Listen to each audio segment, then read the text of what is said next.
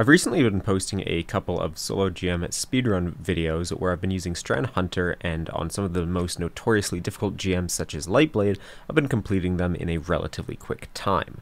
I got a 20-minute Solo GM Platinum Lightblade clear, and for this season it's the quickest solo run of Lightblade. Obviously, other setups like Arc Hunter or Banner of War Titan allow for quicker solo clears, but they are much riskier than a Strand Hunter setup. Additionally, the gameplay loop of a Strand Hunter isn't influenced by other members of your fireteam killing enemies, meaning that this setup is equally as good in a fireteam setting as it is solo. In the background of this video, you'll be seeing a Solo GM Lightblade using this build, so you know I'm not joking when I say it's good in that form of aspirational content. If it's good in a GM, it'll be good for people doing mechanic encounters in raids, as well as solo legend and master lost sectors, as well as lower tier nightfalls. Since the background gameplay is a solo GM, I don't want to see any comments saying that this build isn't usable in a GM. The core of this build is based on Cyrtarachne's Facade, which is the Strand Hunter helmet introduced in Season 20. From what I've been seeing, most people who use Strand Hunter prior to this season would use 6 Coyote for double ensnaring slams. However, with the suspend nerf, there's almost no reason to use a suspend build on Strand anymore. As a result of this, Cyrtarachne's Facade comes into the spotlight. This exotic's trait is very simple. Upon grappling, you receive Woven Mail, which is a 55% damage reduction, and while you have Woven Mail, you also receive flinch resistance. I don't know how much, it doesn't really matter though, because Woven Mail is the most broken thing we've received in this game since Well of Radiance, and a helmet that just passively grants you Woven Mail for 10 seconds and can be infinitely refreshed isn't bad at all. Before I go over mods and weapons that you should pair this exotic with, I'm going to cover the subclass setup that I recommend.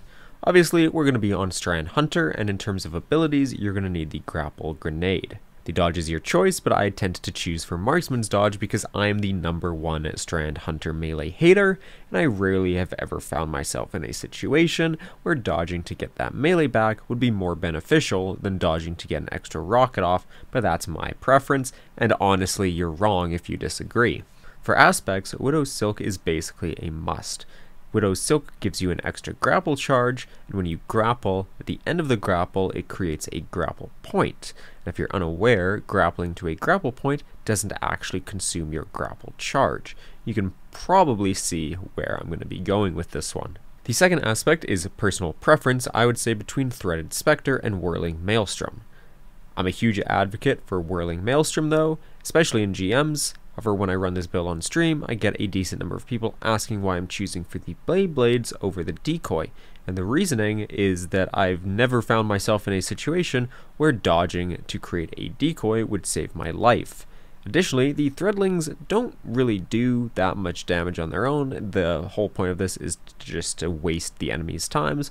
The Blades, however, act as a grapple point, so I can use them for a grapple if needed. They also deal passive damage to enemies, and I find in GMs that passive damage, especially against champions, is very, very useful.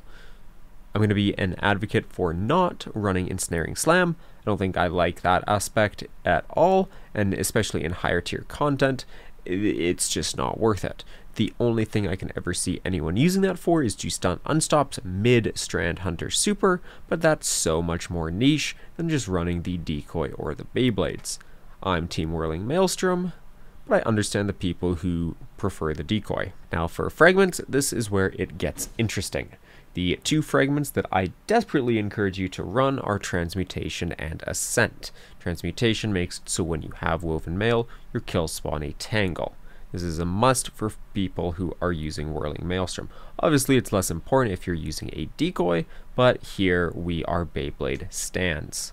Ascent refills your readied weapon upon using your grenade, while also providing plus 30 handling, plus 40 reload speed, a 0.925x reload duration multiplier, and plus 30 AE for 15 seconds, with a 4-second cooldown between ammo refills. Considering that this build is solely focused on using your grapple as much as possible, I feel Ascent is a no-brainer. If you are a decoy stan, I think replacing Transmutation for Evolution isn't a bad call, as the two for Threadlings, the decoy forms, giving them that extra 33% damage isn't bad at all, especially considering without that fragment, Threadlings tickle enemies. The last two fragments are customer choice. There are many different choices you can run. Some of the popular ones are generation to provide that grenade energy when you deal damage, and I don't think this is a bad choice at all, especially if you accidentally waste your grapple. Warding isn't bad as a backup way to get woven mail if you don't have any grapples ready, but it requires you to have an orb already spawned in. Binding is nice because it still allows for suspension, and it gives plus 10 resilience, but I find this fragment to be a bit finicky.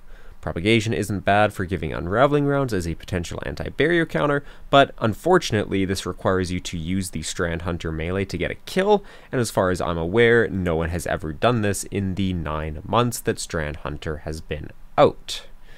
Last one I'll give a shout out to is Isolation, which is a very underused fragment.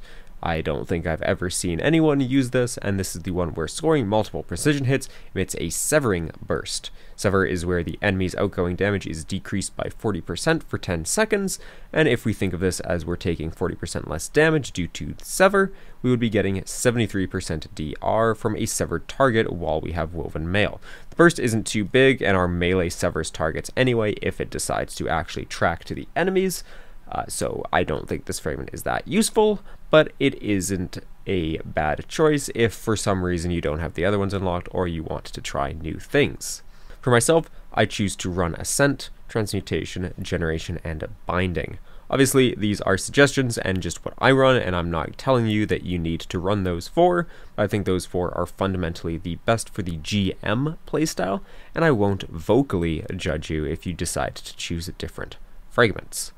I think in 99% of situations, Binding can be replaced by something else, something like Warding. I just choose to use it over Warding for my Solo GM speedruns to suspend nearby targets in Lightblade and alleviate some of the pressure that I get. Okay, mod time, awesome. Obviously, with the Lightfall mod change, this part has become so streamlined that I don't even know why I'm mentioning this part anyway, but I will still go over it just to make this video slightly longer for the ad revenue. Helmet. Run a siphon and a heavy ammo finder, and if you have room, a hands-on isn't a bad choice if you like to do the grapple melees. Ashes to Assets is the biggest waste of a perk that you can get, and I think Dynamo is a troll as well because you're not going to be dodging that much. We're in PvE, so targeting mods are useless. Arms, I think a Loader, Dexterity, and Impact Induction are the 3 best. Impact Induction gives you grenade energy when you use your melee, and you could replace Dexterity with a Focusing Strike too, but I don't think the class ability energy is important as much as something like Handling. Just Peace, run Resist mods. I don't really see why anyone would use anything else here, unless you're just choosing to troll, but that's up to you.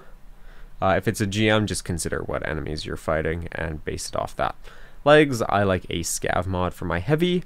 I think Recuperation is the best mod in the game, and I tend to run a Surge mod or Innervation as well. These mods are your choice. I don't think Surge mods are super important on this build since you're not really doing any big boss damage, but if you like them, I'm not going to judge you for putting them on. I run 1, so it's up to you.